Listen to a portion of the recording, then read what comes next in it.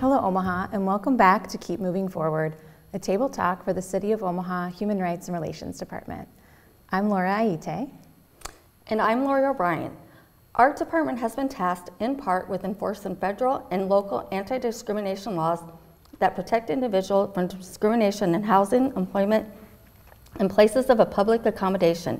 If you believe you experience discrimination or simply want or need more information on your employment and housing rights, please contact our office at 402-444-5055 or visit our website at humanrights.cityofomaha.org. Thank you for joining us last week when we discussed the history of fair housing in America. And I'm excited to introduce our guest today, our colleague and program administrator for the City of Omaha Economic Equity and Inclusion Program. Please welcome to our show, Jared Anderson.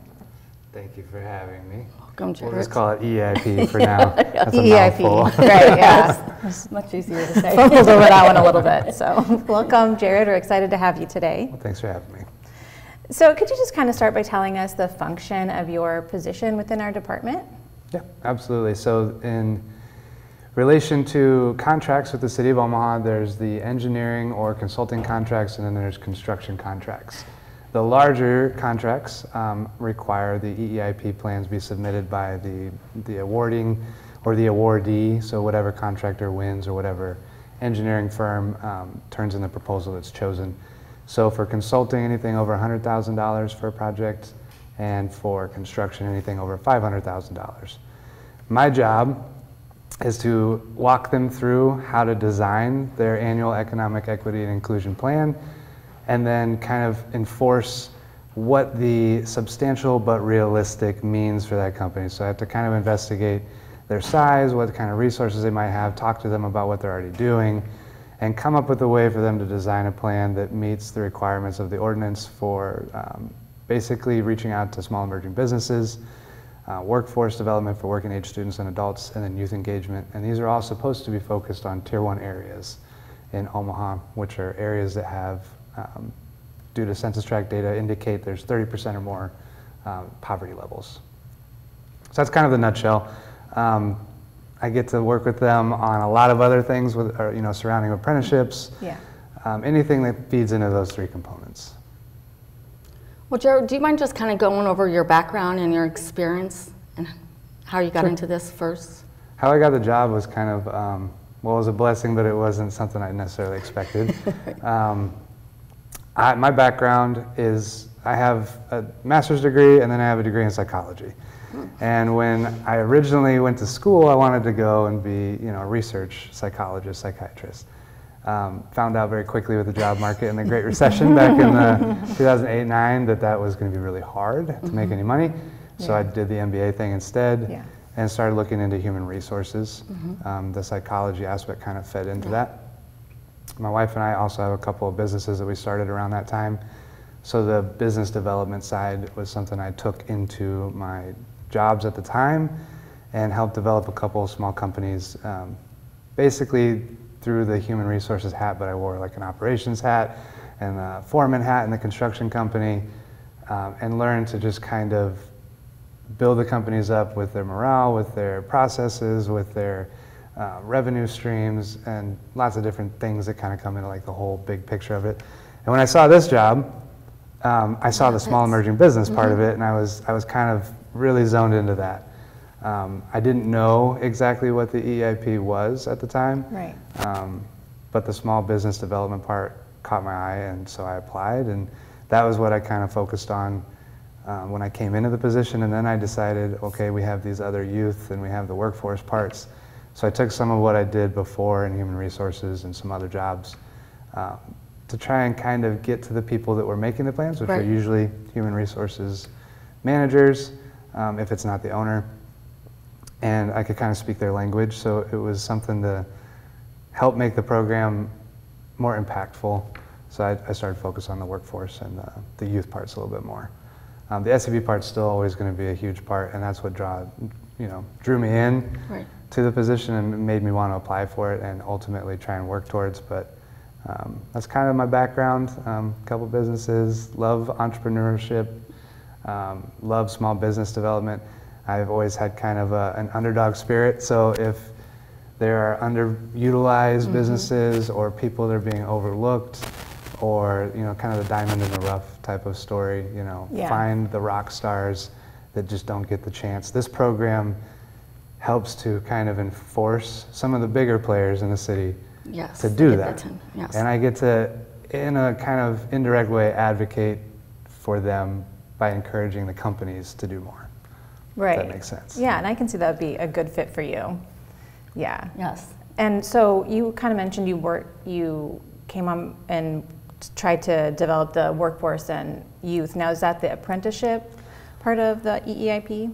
Yep. And that kind of crosses over to both components, depending on how a company designs it. But yes, the workforce piece, coming in, apprenticeships are, when there's skilled labor shortages, there's kind of a buzzword for a long time now.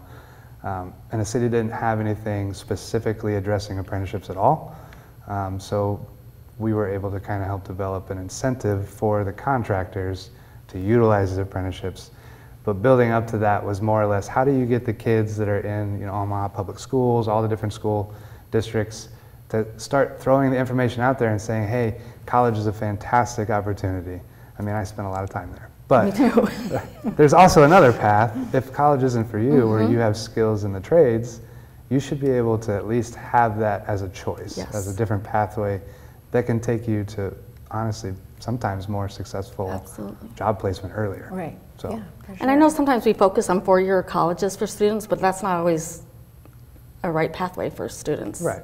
There could be family, cost prohibitive things going on. There could be testing that doesn't meet the, the criteria to get into certain schools.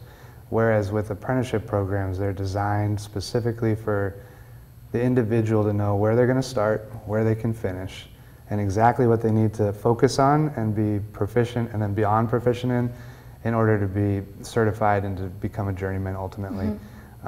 And the pay, you get to earn money while you learn. You earn while you learn. So if you do come from a Tier 1 area, for example, and you get into these pathways in high school and you're introduced to them when you turn 18, you're free from the OSHA laws to operate machinery and everything. You can go to some of these companies that have developed the pipelines, and you can start making more money than I make. Right. There's a couple of people that have gone through that I know for sure from Omaha South, and they make really good money for where they're at, and that can be ultimately the economic deciding factor, like for generational change. Absolutely. Well, I would hope. Not always, but that's a possibility. Well, it's nice to have that choice. Yeah, absolutely. Right, yeah.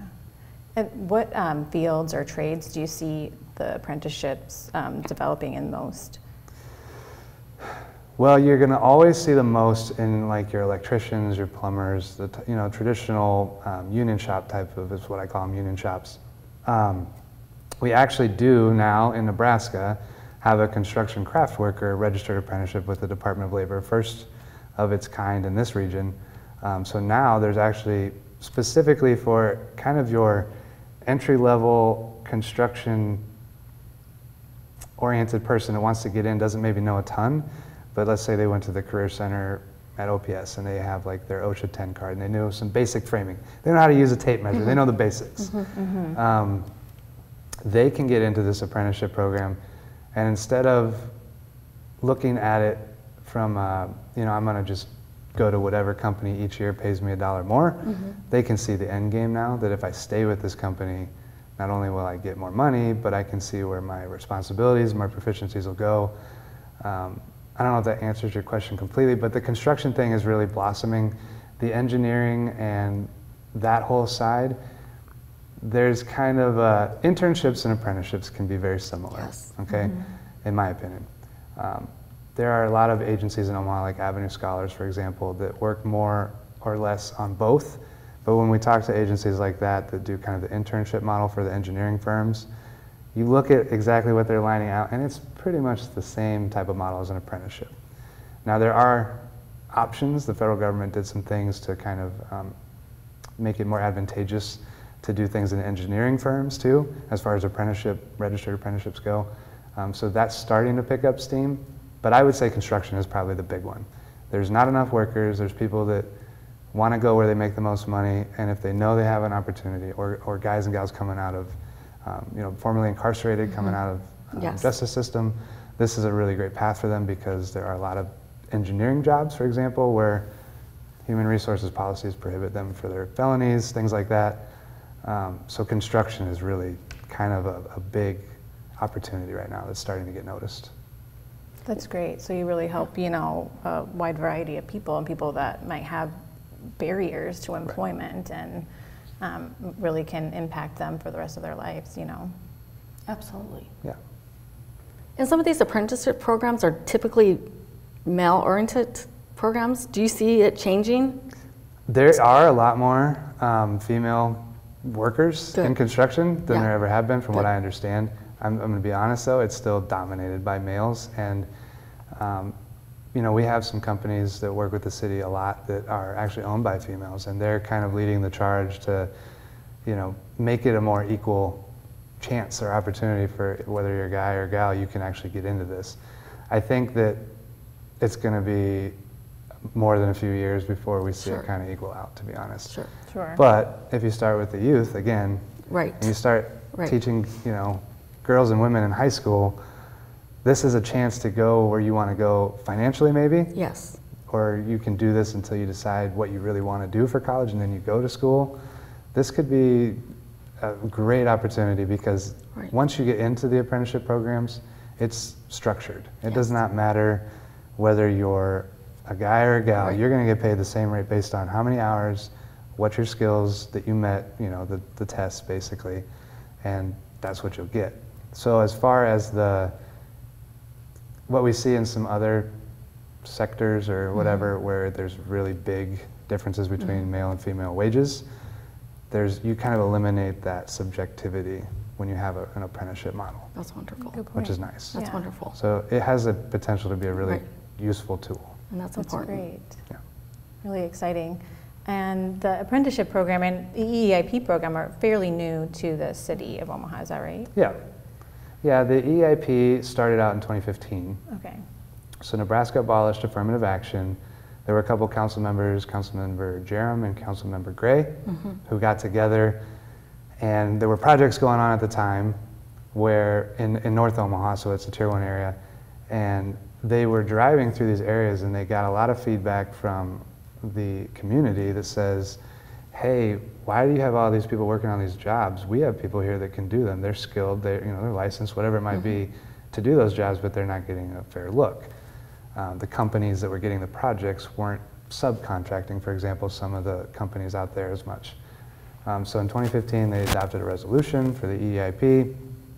They worked with a lot of the people on the CSO program that was coming into the city. That was kind of what it was designed for originally. Clean Solutions Omaha, so all of the sewer separation stuff. So you've got construction, you've got engineering, so it was big.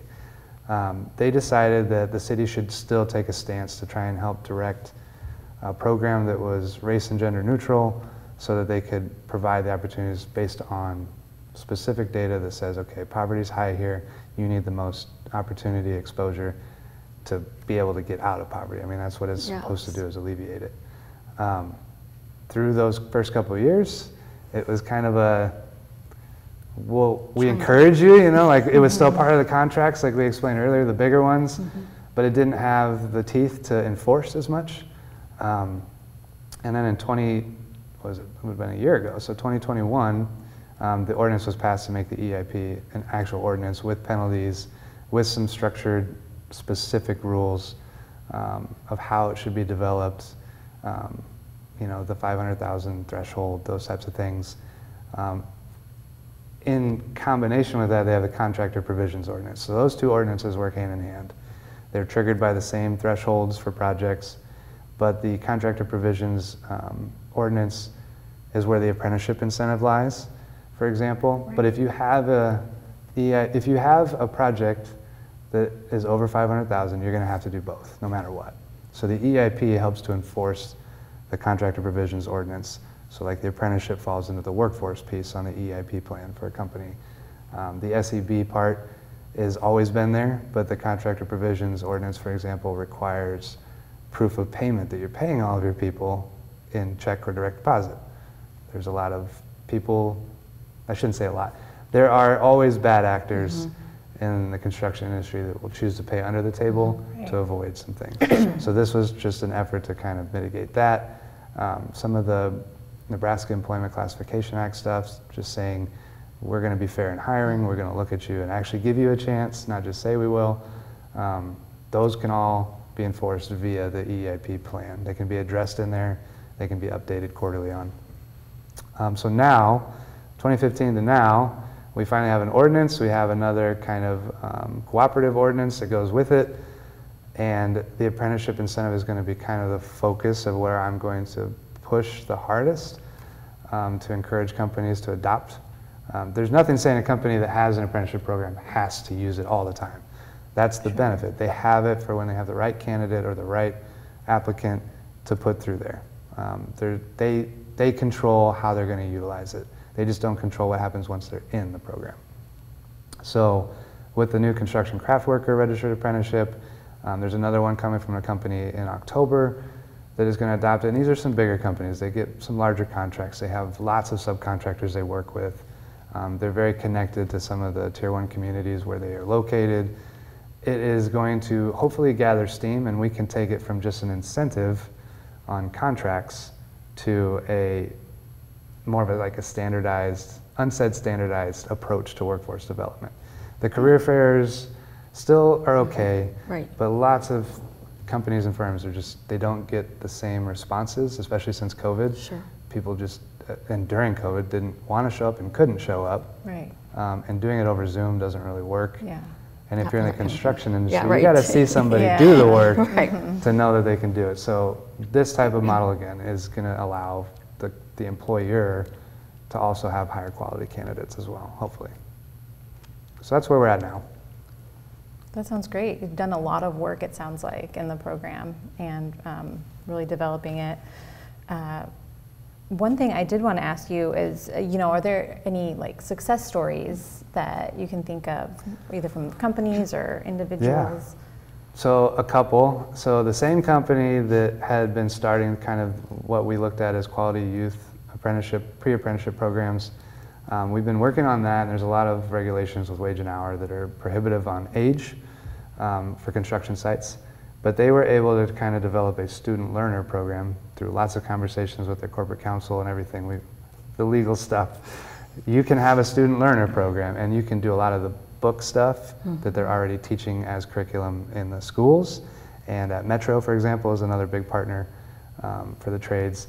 They can utilize some of that stuff that they're doing towards the registered apprenticeship. So if you get started as a junior in high school, you can get 2 years of the 4-year registered apprenticeship done, and then you can focus pretty much entirely on the actual machine and day-to-day labor work and drafting and management stuff once you're on the job sites, when you're 18, when you're allowed to be fully on the job site. So they took some kids from Omaha South, and they gave them the opportunity to work with them over the summers, over their breaks, help encourage them through the construction program, through the Career Center, getting the basic foundations of what it means to work in construction. And when they turned 18, they hired them full time. So they were earning over a couple of weeks, summer break stuff, but it wasn't full time yet. When they graduated, they were automatically pretty much put into full-time work. That company offers, really good benefits. There's a pension, health care for them and their entire family that's paid for. That's awesome. So those kids were 18 when they started, and it's been about 2 years now. So they're 20, so they would be done with their apprenticeship stuff. They're making, $35, $36 an hour by now. Wow. That's a really big opportunity for some kids that came from an area that was, and their family, met the poverty level requirements. So they have gone above and beyond that, and they're flourishing, and they're moving up in the company. So that's a really big success thing. That's really cool. That same company is the one that has adopted the construction craft worker registered apprenticeship. The governor just did the signing ceremony last week. It's going to be a big thing, I think, to kind of reinforce what they're already doing, because now they have the youth and they have the formal piece, and they can connect them. There's a lot of success stories. I mean, just generally speaking, coming from the resolution for the EIP, to where it's at with the ordinance, kind of enforcing it, just the quality of what the companies present, just overall, they've really started to really, I don't know if they've just adopted it because they see it as beneficial for them, which it is in a lot of ways, but it's also makes an impact in the areas that they didn't think that there were opportunities to find. And they're still working through that, but they've had enough, rock stars come from the areas that they're, oh, well, maybe we have some better opportunities here. We can kind of redirect our focus in 2 spots as opposed to just 1 over here. Absolutely. Right, So, yeah. success-wise, just the quality that's presented and turned in by the companies has gone way up. That's And awesome. It's backed by data. I mean, there's metrics that you can measure. There are dollars with the subs. You can see how many hours are actually putting towards volunteering, but not just volunteering. Like, what did they actually do? What did the students say, your volunteering is doing for them? And then kids like the ones from South that got the job opportunity to come work. That's the ultimate. Yeah. And for other goal. kids to see that, Yeah, students that to they see can do that. it, yeah. Absolutely. Right, yeah. So Yeah. hopefully there'll be more success stories to come. I'm sure there will be. I hope so. And you can tell you're so passionate about your job. What would you say is the most rewarding part? Most rewarding part, I love the difficult companies that fight me and don't want to Yes, put I the plan together, and they get really frustrated, and maybe their contract gets held up and they're running out of time before the project starts, and it finally clicks with them. I'll go meet with them and they're like, well, you're right, this is kind of a good thing. And they're like, you know what, we're kind of doing some things already with those count, and most times they will. And they'll say, okay, well, our company culture is this, why don't we just put it on paper and just expand upon it? The most rewarding part is seeing a company that turns in a really poorly designed EIP plan, but then works with me and they come back and it's sometimes the best ones. Every quarter they'll have so much detail that it takes a long time to go through and identify everything that they've been doing. And their presence in the construction industry or the engineering industry gets noticed. I've had lots of companies say, well, what are they doing? Or I heard that this company is doing this, can we duplicate that? Can we do it? So those are really rewarding, to see the companies that struggle, succeed, and then from my perspective, fully adopt it and embrace it and actually want to do it. There's a couple companies that continue their EIP plans every year because they last for a year at a time, even when they don't have a city project that requires it. They've just decided, this is good for us, it's done great things, we're going to keep it going, and we know that eventually we're going to bid on a city project again anyways, so we'll have it ready to go. So that's awesome. Great. Well, I think we're about out of time for today, but thank you again so much for being here today. It was really cool hearing everything about your program and everything you're doing for the city. So great job. And Well, great thank work. you. Yeah, great Thanks work. for having me, I Yes. appreciate it. Yeah, sure. And thank you for joining us today. Please be sure to tune in again next month. Once again, if you believe you've been discriminated against, please contact our office at 402-444-5055, or you can visit our website at humanrights.cityofomaha.org. I'm Laura Aite. And I'm Lori O'Brien, and this is Keep Moving Forward.